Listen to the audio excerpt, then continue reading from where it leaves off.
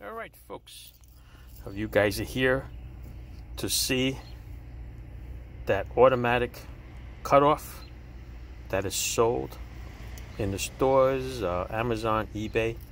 I installed it on this Chrysler 300.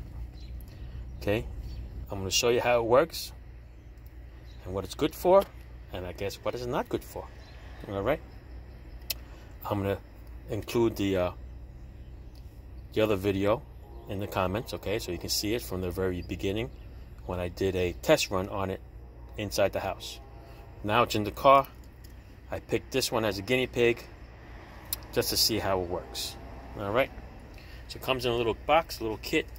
Comes with the relay, comes with this adapter ring here, comes with the screws, comes with that battery connector, comes with the 2 wires.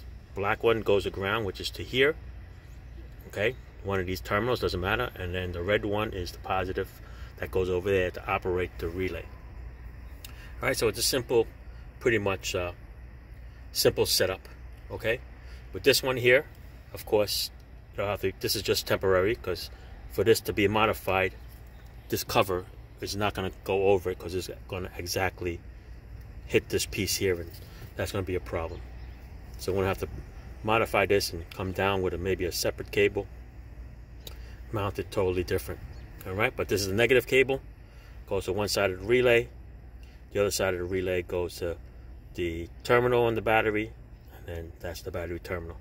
All right, like I said, the little black or white that grounds the relay goes right here to ground anyway, and the positive goes over here. So I want to show you the good things and the bad things about this and how it works. All right, so let me take you inside. The remote basically is on and off. Okay, it has nothing to do with the car starting. It's basically the battery. Do you want the battery on? You hit on. If you want the battery off, you hit off. That's it. So you got to think about it that way. All right, let's take it inside. Take you inside. The car is running. Look at the RPMs. All right, let's put the AC on over here. On low, I got the radio on, and I got the headlights on. All right, so that's what I got. It is running. Look at the lights over here. They're nice and bright. So the battery is on right now, and you could use it just like a regular car. All right, shut it off. Start it right up. All right, drive it, run it just like a normal car. All right, it'll ding. Everything is on. It'll remember most of the stuff that you have. All right, because remember, you didn't shut it off yet. So let's go shut it off.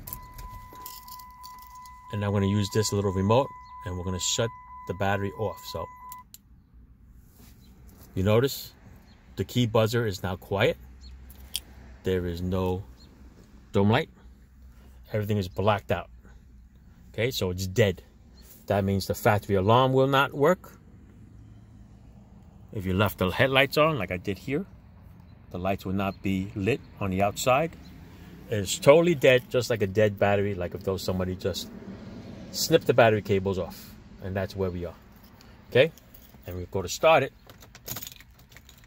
You're going to have absolutely nothing. Okay? So just remember that. Just like having a dead battery, and you know what happens when you have a dead battery. Usually the radio has to be reset, and God knows what else you have to be reset when a battery dies. So that's the bad thing about when you shut it off. Okay, they can't steal it by driving it because it's totally dead.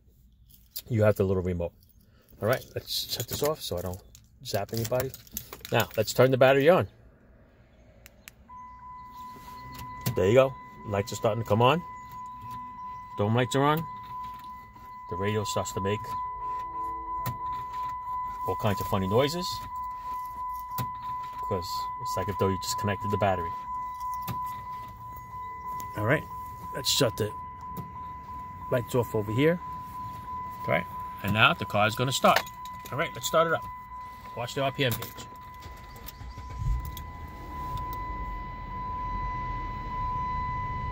All right. So besides those other lights that this car has a little bit of a problem here. But there you go. It runs, it drives, everything's good. Now watch what happens if you accidentally shut this battery off. Okay? Let's just pretend you're driving, radio's on. Right? Let's turn the radio on. Yeah. Remember, you have to reset everything, so that's the problem here. Every time you hit that battery, it's going to reset it.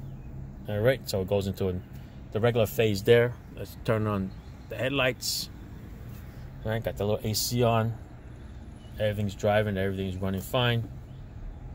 If you just happen to accidentally hit this and shut the battery off, what happens is that now it's running on the alternator. Your light's going to start to flicker.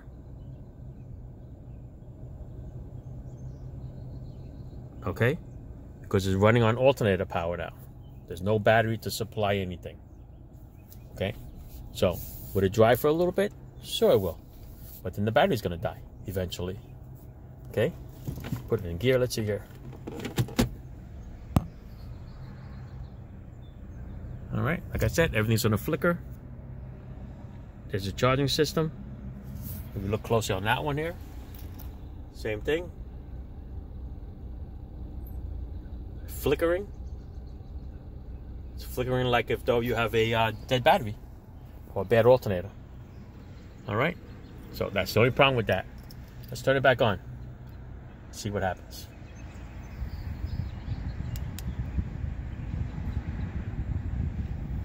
Now we turn the battery back on. Let's put it in park.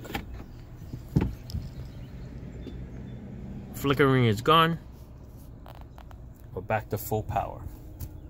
All right, so that's the only problem with this is that if you accidentally hit this while it's driving, you're going to be running on alternator power.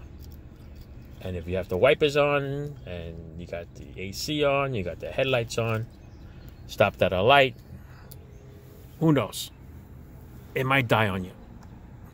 Because you're supposed to have a battery along with an alternator to keep the car running, because cars run on computers. All right? It's not like an old car that has no digital radio and all this fancy stuff. That car might run for a while, but like I said, if you have this remote in the off position, you're not gonna charge back the battery. So basically the battery's just sitting there. All right, that's it. So I'm gonna attach the link to the item that I bought, and I'm gonna use this because this car sits, and because it sits, it kills the battery, because it keeps the clock running, the radio keeps its memory. So since this car is not used yet, until I fix it up altogether, I am going to use this remote just to disconnect the battery. All right, that's what I'm going to do. All right, so in a way it works good. In a way, it has its problems. Okay, but for a cutoff switch, it might be pretty good. All right, so you know what? Let's shut the battery off. Let's go shut the car off. And you notice everything's dead. Okay, there it is. That's where I'm going to leave it. Good night. Thanks for watching.